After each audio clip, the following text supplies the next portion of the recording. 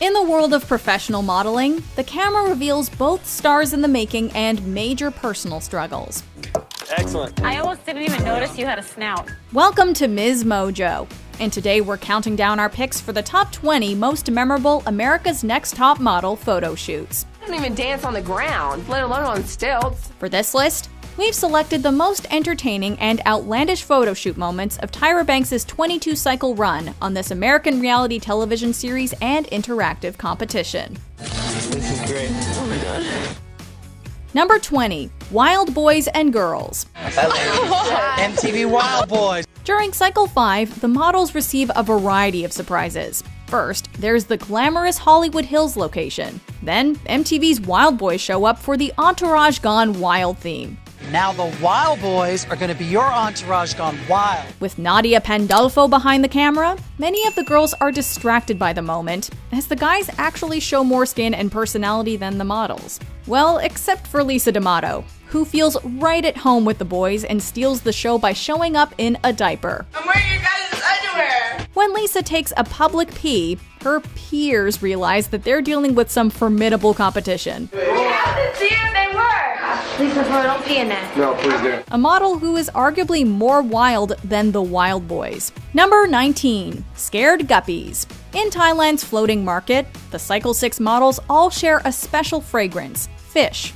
You girls are going to be the catch of the day, as if we are fishing you out of this waterway. They're literally flipped upside down, seemingly more concerned with not falling over than Jaturang Haranyakan's camera and direction. For this shoot, the girls are once again forced to adapt on the fly, as they try oh so hard to maintain their model mojo instead of looking like scared guppies. Keep changing up your hands, Branda. The pain is showing on your face. The concept is fishy, along with J. Manuel's feedback. While models often manage to smile through difficult shoots, the pain was real during this Thai production. This is cutting off my circulation in my stomach. If you twist your hips to camera, it won't hurt as much. Twist, there you go. Number 18. Candy Coated. Your hair, makeup, wardrobe is going to be candy, which means you're going to be nude. During this Cycle 8 shoot, the girls expose themselves to photographer Joseph Koltheis. But it's a tasteful concept, as they're partially covered with candy.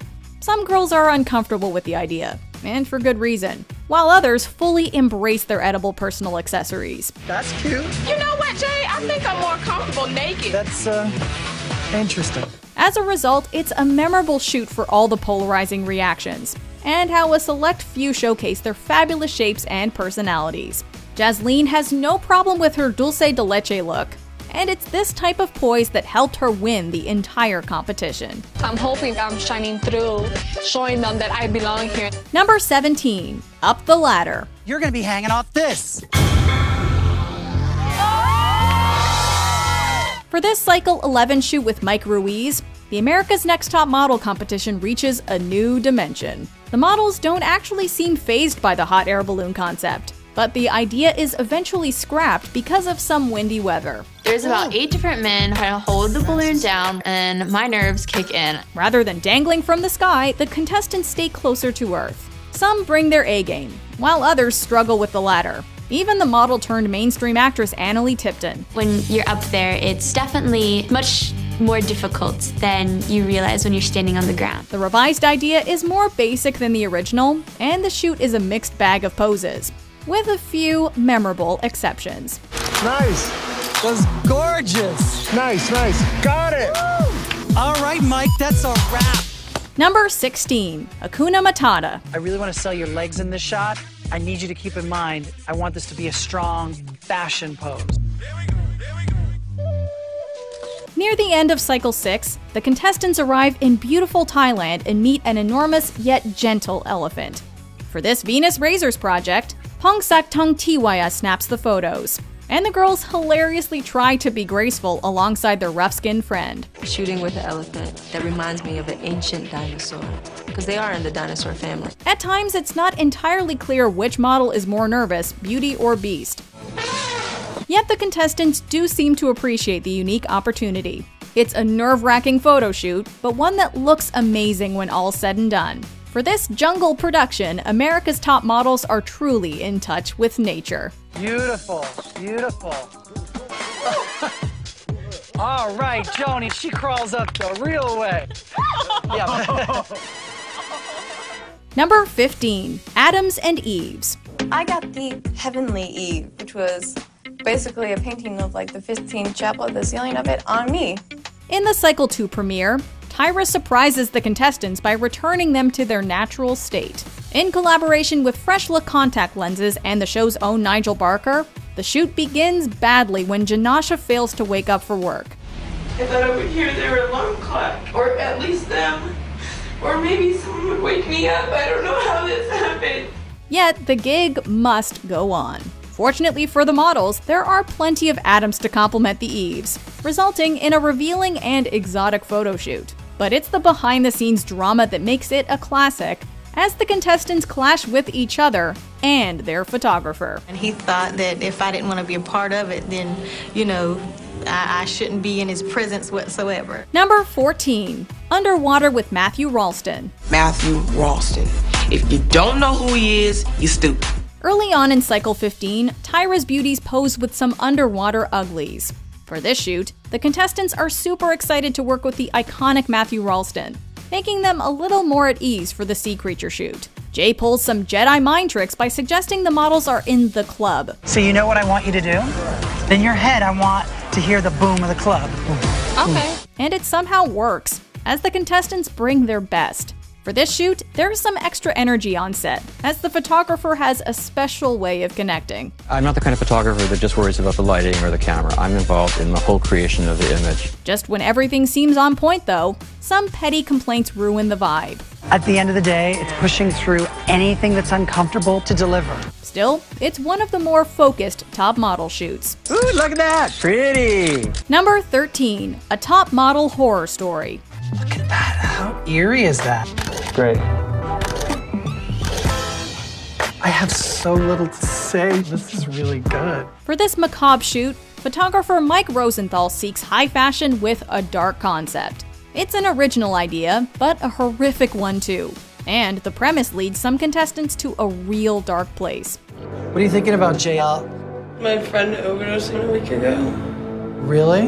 Yeah. For the most part, though, the models have fun and fully immerse themselves into the vibe. This is a different way to challenge the contestants midway through the season, and it toughens them up for the final leg of the cycle. Furthermore, it suggests that aspiring models should be ready for anything, even if it terrifies them. Good job, Britt. You always commit. Can I have a towel? Someone get this girl a towel and a tetanus shot. Number 12, drag queens. The room is complete mayhem. I look over and I see a dude, and I look a little closer and it's Natasha. After styling themselves in this Cycle 8 episode, the contestants receive some light-hearted criticism from Jay Manuel. But it's merely a setup for a gender-bending shoot with photographer Richard Reinsdorf, as the models take on male personas and pose with actual drag queens. Work it. There you go. Jasleen commanded that set. Some of them overthink the premise and struggle with the direction. Where are you going with this, Deanna? I just went back to like the magazines where you just see the men in these great business suits not really doing too much. Overall, though, it's one of the more comedic top model photo shoots, if only because the contestants are challenged to view themselves differently and mostly have fun with their new personalities. Love the energy, love the attitude. Oh, I like that, Renee. I love the variety. There you go.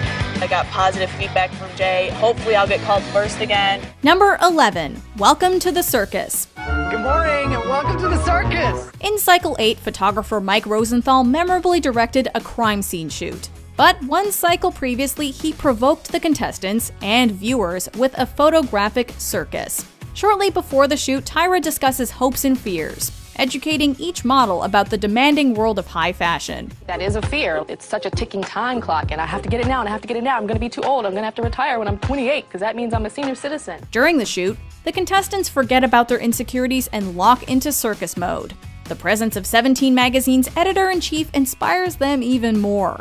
Hey, the modeling business can be like a real-life circus, so this playful desert shoot was the perfect way to prepare and motivate the talent. I know that I have to go out there and rock it. Number 10, Landfill Couture. Unbelievable. While the average girl might be skeptical of a landfill photo shoot in Orange County, it all made sense during cycle 16 of America's Next Top Model. It's a big old place where everyone dumps all their trash. With a trip to Morocco in sight, the remaining contestants first had to demonstrate their ability to wear the graceful garbage couture of Michael Cinco. I specifically designed couture dresses for you girls using recycled materials like broken mirrors and make them look like expensive gemstones. As photographer Nigel Barker articulated, some of the girls proved to be unpredictable wildcards. And given the circumstances, it's not hard to understand why. Now, this is a girl who wants a shot. She is down in the garbage. But on the flip side, the strongest models embraced the unique, eco-friendly couture and set their eyes on the prize. Let's go like that. Beautiful. Oh, that's beautiful. Direct on. Number 9. Fuerza Bruta. Take a look at what you'll be doing. To succeed in an industry like this, models must put all their troubles behind them and break through that wall, so to speak. And in cycle 10, the contestants were stripped down raw for a wet shoot in the style of the off-Broadway show Fuerza Bruta, where the performers use their bodies to evoke an emotional response from the audience. Photographed by Mike Rosenthal, this particular shoot highlighted models that struggled mightily with their approach. In fact, Claire took a literal head-first approach. 1, 2, 3. Even so, the experience made for great TV, and the most successful women found organic and flowing ways to execute their poses. Look at that, look at that, look at that, look at that. Dominique, you rocked my world in that shoot. Number 8. Bloody baths. You're all going to be literally blind as a bat. Wow. Oh my God. After somewhat of a failed CoverGirl Clean commercial in cycle 14, the contestants reached the dark side. Yeah, I am officially scared. For this gothic shoot, Tyra enlisted photographer Sarah Silver, but the group didn't seem entirely thrilled about the focal set piece, a bathtub full of blood. This is where you're gonna be working. Right in the blood. Be in that? But with the whiteout contact lenses presenting more difficulty than anything else, the women learned to feel the essence of the shoot, rather than submitting to the inherent horror. Just don't think about it, just do it. Oh, I just dropped it. I can't do it. And once certain contestants found their groove and embraced the professional guidance, they rose above the bloodbath and positioned themselves for a positive final judgment. Number 7. Bald is beautiful. So there's a reason we have Eve here today. You girls are going bald. Early on in cycle 6, the contestants trembled with anticipation as a collective head shave loomed before them. Yeah, I'm a little nervous, just a little. Alas, the group was not destined to have bare heads, although they did learn that bald is beautiful. Okay, I hate to interrupt you. Where the hell did this come from?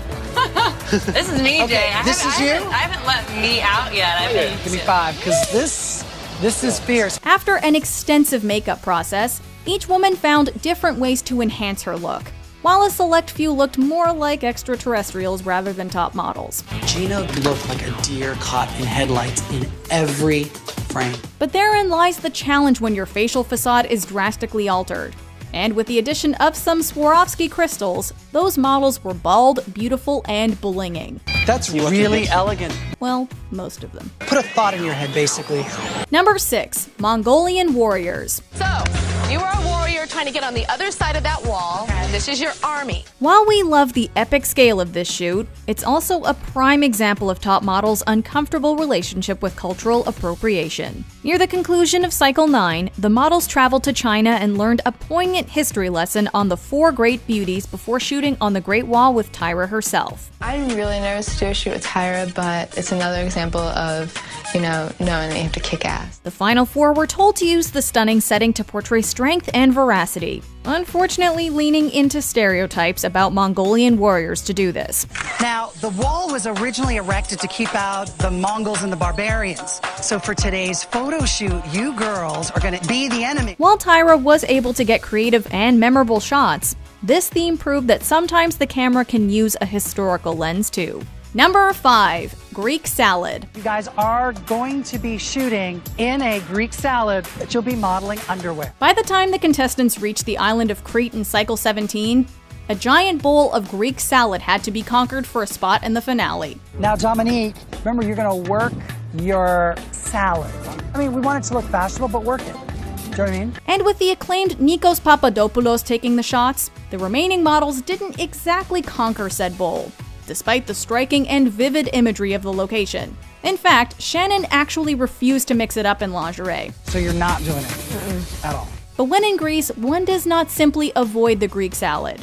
Getting into the bowl, it kind of feels like you're stepping into someone's organs. And when it was all said and done, the elimination was a relatively easy decision. You're a great model, but when you came to All Stars, you just became a good model. Number 4. Biracial beauties. Brittany, you are going to be Native American and East Indian. Oh. We had to include this in our list of most memorable shoots, even if it's an entry we'd rather forget. You girls are going to undergo a transformation and actually have to portray two very different, distinct races. For this Cycle 13 challenge, Tyra encouraged contestants to embody various ethnicities and nationalities. It might not even be a necessary exact of what they've worn even in the past. It's a fashion interpretation. It was a stunningly insensitive display that included blackface and racial caricatures of all kinds, building on the aforementioned troubling relationship with appropriation. While we normally prefer to celebrate the talented models in this show, this challenge goes down as a grim reminder of how our standards of beauty are not free from the legacy of systemic racism. It's a fashion interpretation. Number 3. Diamonds and tarantulas. Do you think I'm scared?